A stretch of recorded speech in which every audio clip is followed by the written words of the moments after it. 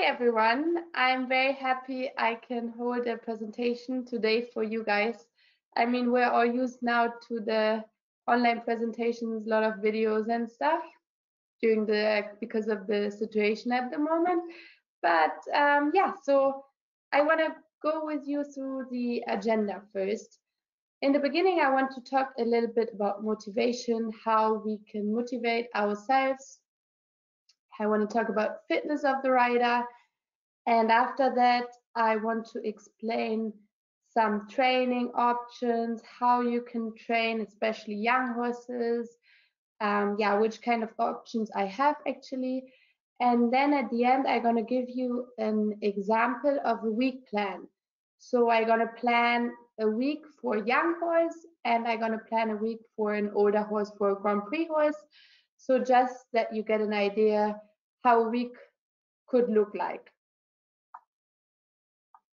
So to start with now with motivation. Yeah, how can we motivate ourselves? Doesn't matter in which kind of situation we are, if we're at home, if we go to shows, always stay calm, don't get stressed. It's very important that you always have a routine, a structure, that on Monday, for example, you start planning your week for you and also for the horses. And then you plan the day, you plan all the details for every day. That's very important because if you just want to be flexible and make plans just now for the next hour, for the next few hours, I mean, that's possible, but you could or you should plan a bit ahead to have a better structure in the end. It's very important to be also social, that you talk to friends, to other riders. For example, you can send or talk also, like you can talk to your trainer, send him videos. For example, when the trainer is not coming every week to your place or you don't go there all the time, then sometimes you could take videos at home.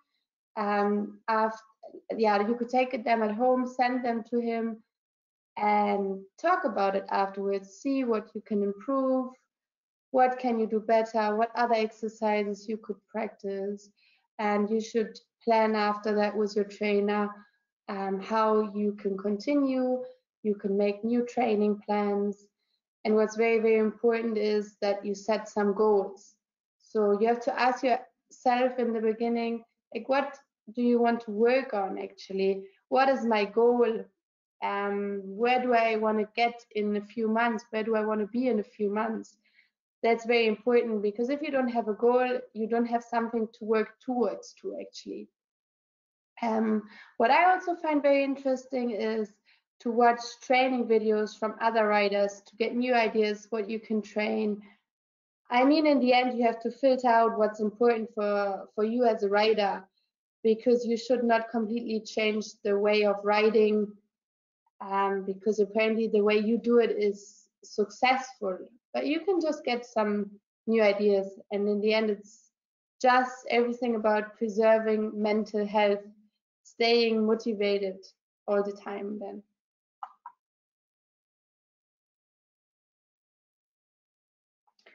So this is now again about what I just said. You have to ask yourself, what drives me forward? For example, in the last couple of weeks, we had a lot of more time for other things than shows. We were home a lot more. So anyway, we have to think about how can we use our time efficiently. You can have a lot of training sessions. I mean, you don't need to have them like all of them in one day or just 1 week. You can maybe have one training session with one horse today, and then you take a few days off. I mean, for example, jumping, then have another training session.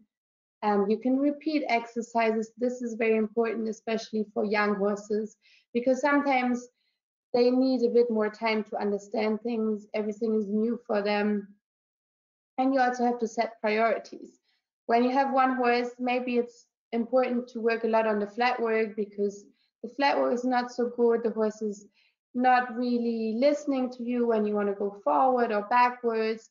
Maybe another horse has such a good flat work, but is a little bit stiff at the fence. So then you should set priority for each horse. For example, if there's one week you don't go to shows, or one evening you're home and you have time, you have time to reflect. You can watch old show videos. You can think of, okay, I went to this show and it was really good. I was placed in the Grand Prix, for example, and then you can think of, okay, which bit did I have? How did I train before? So you really reflect the whole show, how it went actually. And what's very important is stay fit. Take time to do some workouts, because we as riders, we have to be also fit. It's not just the horse. So what is really important about motivation is that you have to be focused all the time. I mean, for example, if you're not motivated and not really focused, then you could get some problems. Like, for example, when you have a few weeks no shows, like it was the last couple of weeks, then you can lose the motivation easy. You can get lazy, so that the horses lose good shape. And also you always have to think about the horse, what is interesting for them, how can you motivate them. Like, you always have to plan, for example, okay, it's today, it's Monday, and you say, okay, for example, in 2 weeks I have a show. So then you think, okay, how can I plan the next 2 weeks so that I don't get bored, I stay motivated, my horses don't get bored, they stay motivated. So you have to kind of plan the weeks and use the time as much as you can. You have to take time for training session. You have to adapt the training to each horse. And as a rider, what I mentioned, you have to be in really good shape. This is a little bit when you had the crisis now with Corona, that you should see this as an opportunity and not as a problem. Or for example, now it is quite difficult to get into shows because everyone wants to go again, everyone is motivated. So maybe although the shows are starting, you are not able to go to shows for the next couple of weeks because you don't get in because of the ranking or whatever.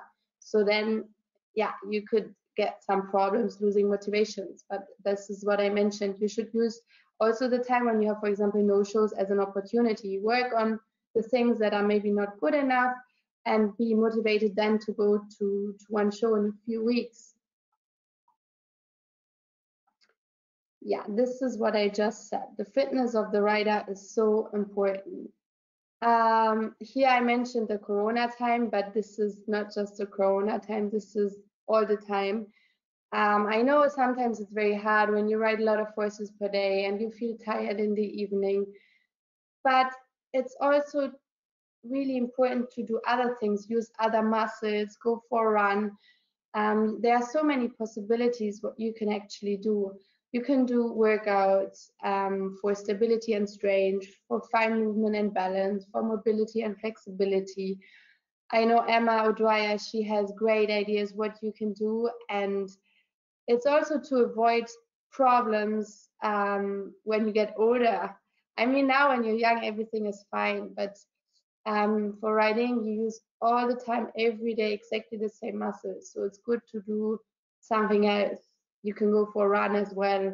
So find a good mix of everything, because in the end, it's not just the horse who's an athlete, it's you and the horse. So there are two athletes.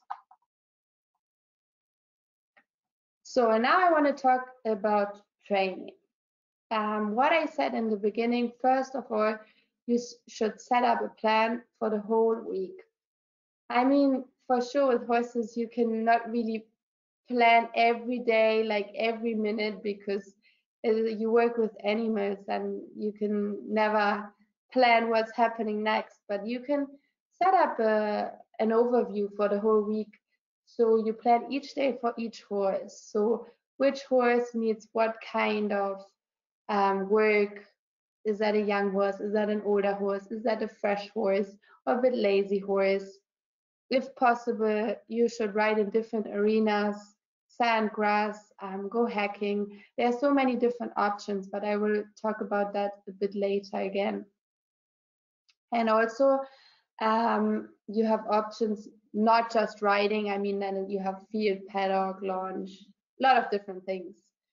But it's also important to give the horses rest sometimes. I mean, for example, when we go for a run or for a long run, sometimes we feel tired the next day, we have some pain in their muscles. And this can also happen with horses. So, I mean, they cannot tell you they have some pain in the muscles, but you should think about what you did, for example, yesterday, and sometimes give them some rest. It's important to start with basics, the flat work.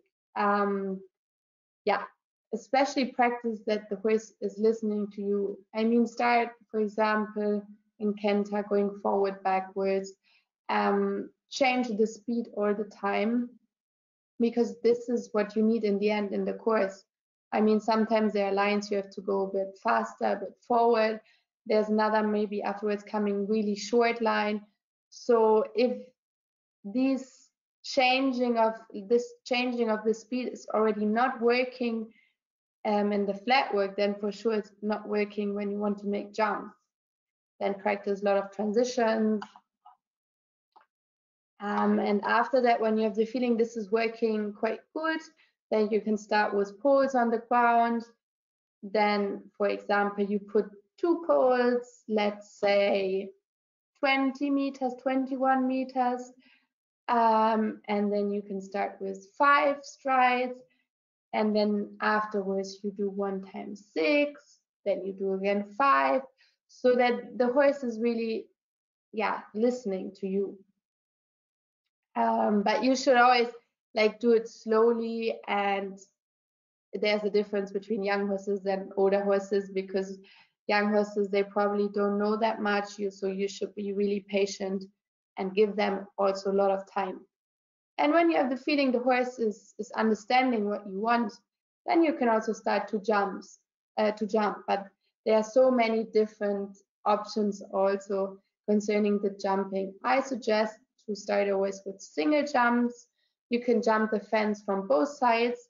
I always say like going home and going away from home, because for me the horses sometimes they feel like different horses. Going home, then they're a lot faster and jumping a bit more forward, and going away from home, then sometimes they stay a bit back. So it's good to always practice both sides. You can put poles in front of or after the fence. This depends a lot on the horse. I have the feeling it's helping a lot for young horses, but I will explain that later one more time. Or for example, if you have a horse that always jumps a bit too far, lands a bit too far away after the fence, you could put a pole afterwards. But it's really important to start small, because when the horses don't know it, they can get scared quite easy. And also for the understanding, start always small and then go bigger, and makes everything so much easier. You could jump gymnastic lines. For example, you could build up 4 verticals in a row, or for example, you build 2 verticals, 1 oxa, and then 1 vertical. And also don't start to put the fences too close. So I would suggest, for example, put 1 jump, then you put around 3 meters, then 1 pole, then again 3 meters. When you start really small, I mean like 50, 80 centimeters, or maybe 1 meter fences.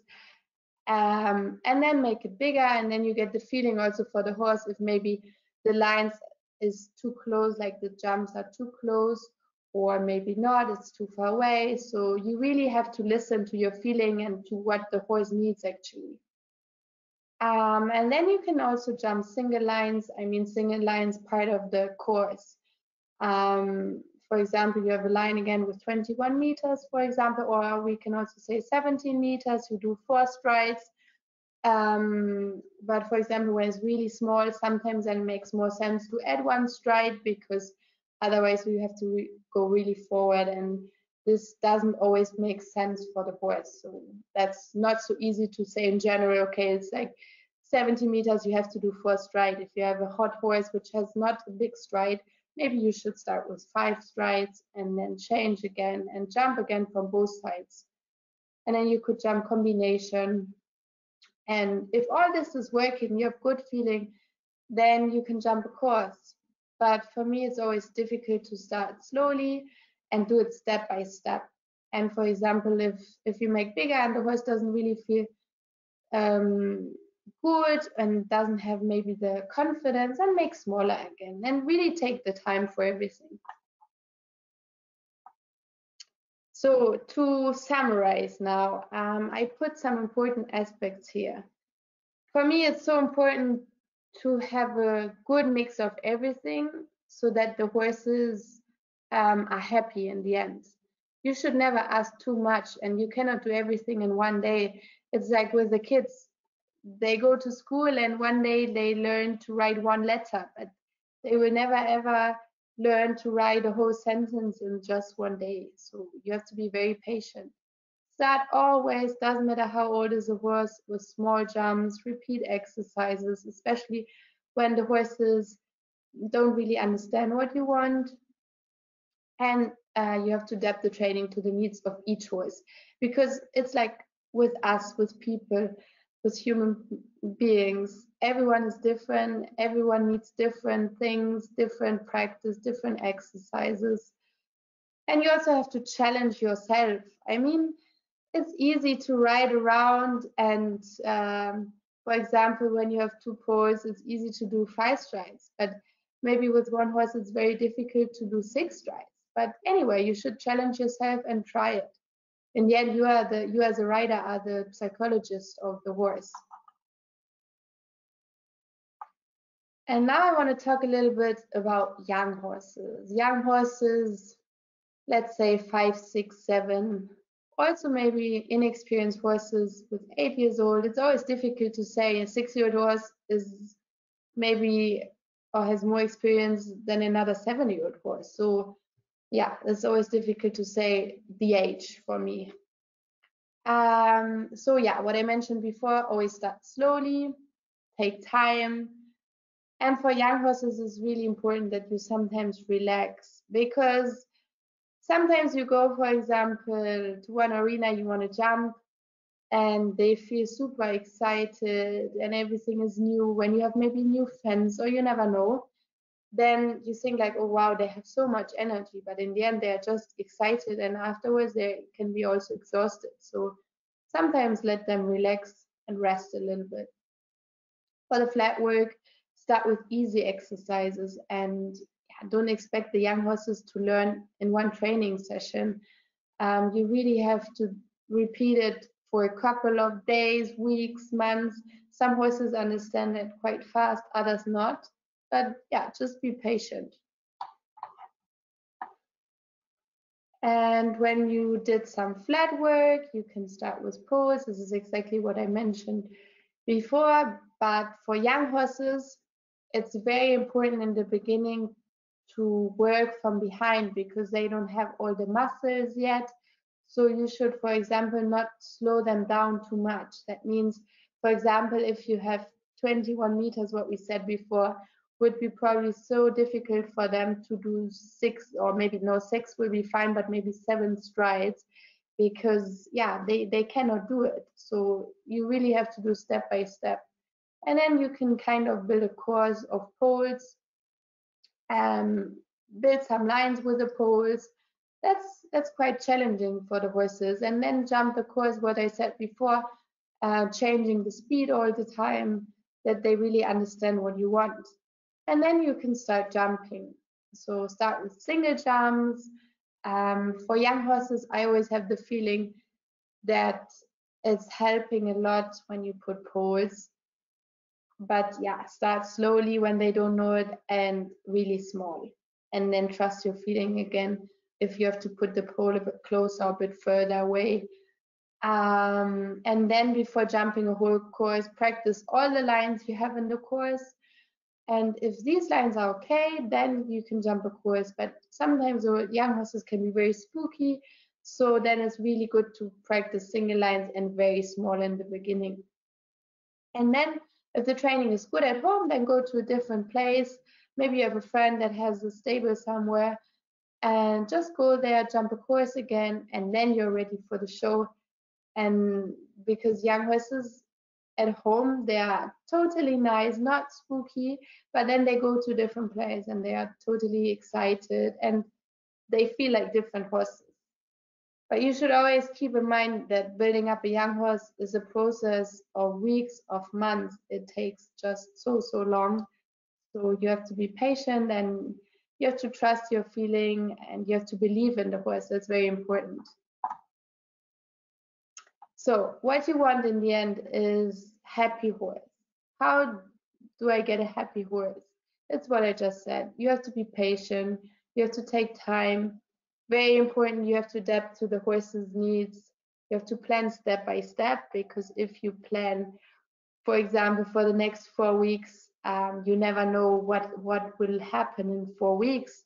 Maybe, unfortunately, the horse gets an injury or develops so good that maybe you can go a bit faster ahead with jumping, with everything. And you have to work with the horse and not against it, because in the end you're a team with the horse. So now I want to talk a little bit about training options. So what kind of options do I actually have? It's what I said in the beginning. You have to find a good mix to keep the horses happy. I mean, these are options. I know that not every stable has all these options, but it's just to get some ideas. For example, you can ride in sand arena, you can ride in grass arena, you can go hacking, you can put the horses on the band, on treadmill, you can put the horse in the walker, you can use field and paddocks, which I find very important. They love to be in the field, to be in the paddock, to be a little bit horse, jump around. I find it really important. For example, if the weather is not so good, you can do free run in an indoor school. That means let them run a little bit. But okay, for sure you have to be careful when the horses don't know this, and also field and paddock. When they're, for example, too fresh, then they can also get injuries. So, for example, if they don't know the field, you can first go there a little bit with the head collar and the rope, with the leash, and just let them eat some grass. Next day, maybe you ride them, and then afterwards they can go in the field, that they get step by step used to it and you avoid problems or injuries. You can do handwork, you can do launch. Yeah, so there are actually so many different options. And now I made a plan or I want to make a plan now for 2 of my horses. So I have this whiteboard in my stable and I really like it because you can see on the left all the names of the horses, and then you have the whole week. You see the farrier, and any information that are important to me I can put here, which shows I'm going to what I need from the shop, for example, who needs to go to the farrier next, and all these things, and I have a good overview. And for example, if I plan a week for one horse on Saturday, I still know what the horse did, for example, on Monday. So now I take, for example, Bantu by, this is my best horse. He's my Grand Prix horse. He's 11 years old now. And I try to find always a good mix of everything. I mean, I'm lucky the facilities at Schockemühle, they are really good. So we have a lot of options what we can do with the horses. So for example, I say, this is a typical week when we have no show. I say, for example, on Monday morning, I ride him on the sand. Then he goes to the field and he goes to the walker. When he goes to the field, I find it always important that he goes out the third time, because in the field he's just eating and not moving so much. So then this is very important, I think. For example, then on Tuesday, he goes on the treatment and I ride him. Then twice is enough. I always try to find a mix. Sometimes he goes out twice, sometimes 3 times, because it's what I said. Sometimes I want to let him rest also a little bit. Then on Wednesday, for example, in the morning, I jump him on the grass or on the sand, whatever I want. Maybe it depends on where's my next show. And then afterwards, for me, he always deserves the field. He can eat as much and enjoy being a horse, just jump a little bit around. And then he can go a little bit in the walker again, also after jumping training, that he doesn't get too stiff and too much pain in the muscles. So it's good that he walks a little bit afterwards. On Thursday, I ride him again, maybe on the grass or sand, or I could also go on the racetrack. I didn't mention that before, just for him, for the horse sometimes to get different thoughts. Just don't be in the arena every time. So that's sometimes really nice. And then he can go on the free one afterwards. Friday also riding again, then maybe paddock, because if I put him always in the field, he gets a bit fat. So paddock sometimes is good. Saturday launch, and Sunday then one day no riding, then he can relax a little bit. And now I have one planned for a 7-year-old horse, the Achaka Rouge. She has a lot of blood, she has always a lot of energy, and I would plan the week for her that, for example, on Monday, she goes in the paddock first, then she goes in the walker, and then I ride her. Because it's always good when she was in the paddock before, because otherwise for riding, she's very fresh. So I avoid problems later and makes everything so much easier for the riding. Then I plan for Wednesday to jump her like a course, for example. So that's why on Tuesday I would do some gymnastics and just little jumps, maybe gymnastic line, that she's not too fresh for Wednesday. And then also Wednesday before the jumping, I would give her a little launch that she can buck a little bit, and then she doesn't feel really tense or not too tense for the training, for the jumping training afterwards. Then on Thursday, she can have a day off riding. She just goes into the field, because what I said before, with young horses, sometimes you should, think about that they can relax, that they still have energy also when you jump them. And this is very important, I find. And then again, the same, I would ride her on Friday, Saturday, and Sunday. There's again no riding, so she would have 2 days off. That's actually now the difference. If I compare now the two horses, the differences are actually that the young horses, for me, it's very important when you want to have a proper training session, they should be always relaxed and not too fresh. That's why maybe the day before you jump little jumps, and also then give them a bit more rest than the older horses. And for the older horses, it's important that they don't get stiff and they always stay flexible. So it's always good to ride them maybe 6 times a week. Okay, it's difficult to say in general, but I find it more important that they stay in good shape. And the young horses, they always are in good shape because they're always full of energy, and they are young. It's with us, when we get older, then we get also a bit more stiff and everything. So actually this is exactly, here you see again the difference, what I said before. These were the biggest differences actually. But okay, it's super difficult to say. When you have, for example, a young horse which has not so much energy, then maybe you don't need gymnastic jumps before jumping a proper course. You don't maybe need to launch the horse. So just an idea how I would plan the week. And it's what I said, find a good mix of everything to keep the horses happy. Don't make life too boring for them. They should always be motivated. They should be happy to jump, so that in the end, in the ring, they fight for you and they give everything. So very, very important. Always stay positive and focused. I hope the presentation was interesting for you and I could give you some ideas. And I really hope to see all of you very, very soon. Bye bye.